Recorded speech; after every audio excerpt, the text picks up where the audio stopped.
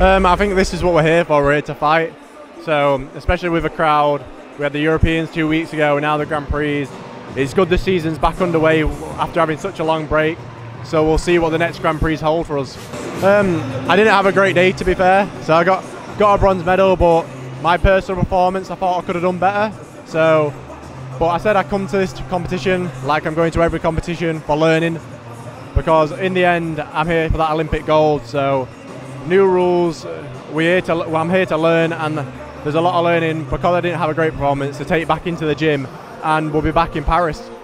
I think sometimes you need to get used to it, because sometimes but coming into this, no one was 100% sure, the athletes, the coaches, the referees, and then I think they might still progress, change a bit, but coming in, I think I just had to come in with a fresh mind and go, the old rules are done, so I can't go, oh, that was better in the old rules are done, so crack on and get on with the new rules.